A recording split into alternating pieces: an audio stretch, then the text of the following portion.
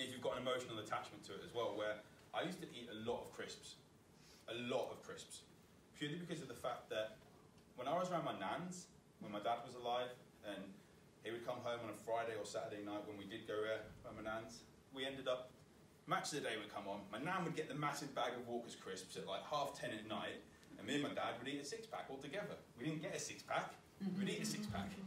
And he would end up getting the plain ones. I would have the salt and vinegar and cheese and onion. So I would have 4, he'd have 2, which is obviously where that started. But it turned out in my early 20s, before I went on this weight loss journey, is that I started eating a lot more crisps. So I would get the big bag because it was comfort eating. It would remind me of being there with my dad on a Saturday night eating these crisps. And a lot of times with that, your trigger foods will have some emotional attachment with it.